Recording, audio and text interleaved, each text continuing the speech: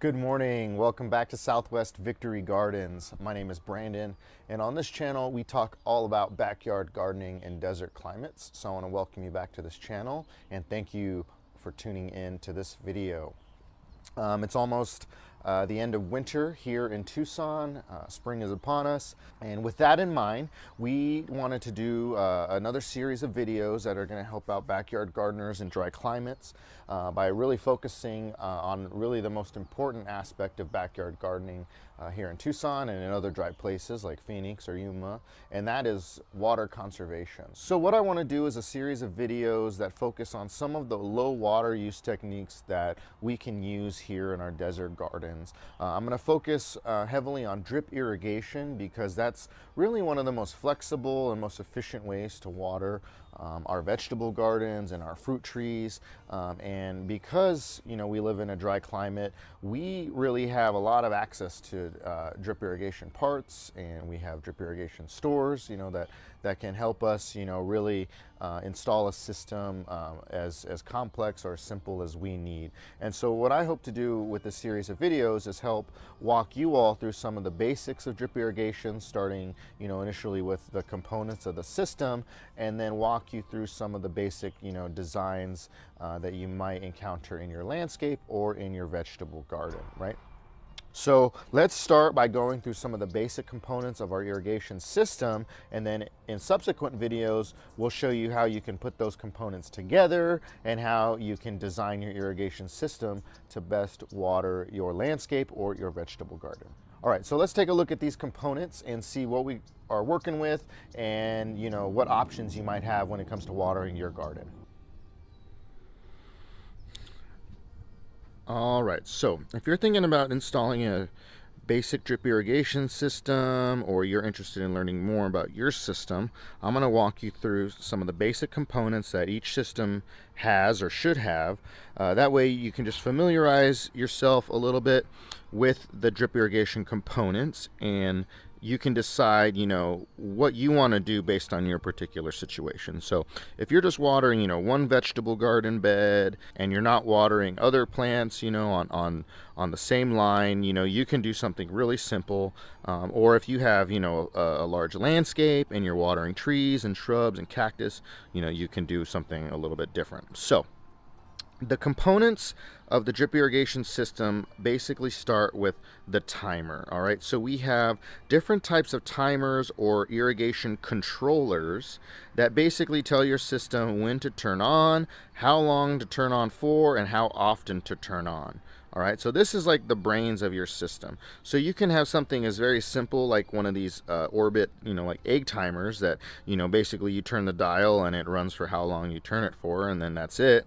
Or you can have something a little bit more advanced where you can actually program it to run on a schedule, and you can program it to run multiple times a day, different things like that. So here's an older version of this kind of hose timer, right? So these three timers all can work on a hose bib. They have the plumbing parts built in, and so if you don't want to do any underground plumbing and you're not familiar with that kind of stuff, you can set up a really simple basic irrigation system using these types of timers here, or these types of controllers. Okay, now moving on, you might have a little bit more of a larger landscape and you want to water multiple trees, multiple shrubs, all different kinds of plants like cactus and vegetables. Well, these timers are going to give you some more flexibility in that regard. These timers connect to underground valves, which we'll talk about in another video, through underground electrical wiring, right? So there's no plumbing necessarily hooked up to these timers. Instead, they hook up to underground valves that have wires attached to them. So these timers essentially turn this valve on and off through these wires here. So you can locate these timers basically anywhere on your property. They can attach to your house or even in your garage, right? And you can control your irrigation system that way. Whereas these timers have to be connected to their plumbing source or their water source. All right, you see the difference? Okay, but regardless, all of these timers tell your system how long to run, how often to run, and what time to turn on. All right, so the controller, that's the first part of your system. So here's a few options there.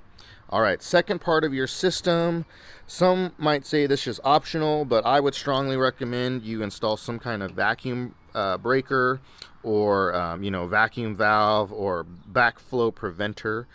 What this does is this basically prevents any debris that might get into your tubing from going back into your plumbing, right? And so especially if you have parts of your landscape that you're watering that are at high elevation or higher elevation than your valves, then you want to make sure you have some type of backflow preventer. So this type of backflow preventer, attaches to the hose bib like that, and you always want to attach it on this side of your timer so that it's not under constant water pressure. If you have it up here where it's under constant water pressure, that's not gonna it's gonna fail on you.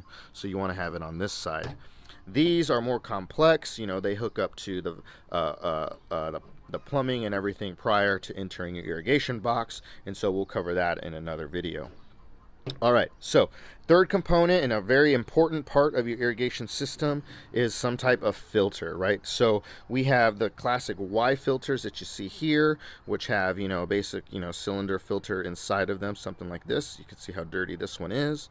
And we also have some sort of like straight inline filters that hook up really well to our hose bib timers like that, all right? So these filters are very important because especially with things like hard water and calcium, that's going to prevent, your emitters from clogging over time by getting, calcified and things like that. So it's really important that you have some kind of filter inline in your system, all right? So something like that. Now, what makes a drip irrigation system function is what is called the pressure regulator. So these are pressure regulators, and they take city water pressure, which can be very high, and convert it into a 20 psi, 30 psi, or 40 psi water pressure. And so there's these different types you see here, and all of them essentially do the same thing. They take city water pressure and they convert it to a very low water pressure so that we don't bust our tubing when we start to run water through our system.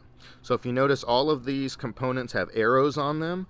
That tells you the direction of the water flow, so you can see flow, right? So you can always know how we're hooking up our components because we just follow that arrow, and that's going to tell us in what order we can do it. All right, so to reiterate, we have a controller of some kind. This is going to be the brains of our system. Okay, we have a backflow preventer and a filter. These are essentially going to keep our system maintained. They're going to keep debris from clogging our emitters and clogging our plumbing. So these are super important. And then we want to have our pressure regulator. And once we have all of these components, we can join them all together, and I'll show you how to do that in a different video. And then we're going to connect that to our irrigation tubing, and I'll show you how to do that as well. All right, so I just wanted to cover in this video the primary components of the system that we're going to be working with, and then now we can get into some of the more detailed stuff about how these components join together, how we can program the timers, how we can modify it, and how we can do all these sorts of flexible things with the drip irrigation. So that's going to do it for this video.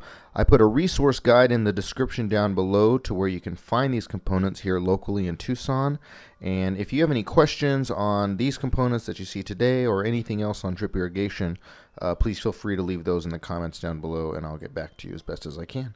All right, y'all, take care. We'll see you next time.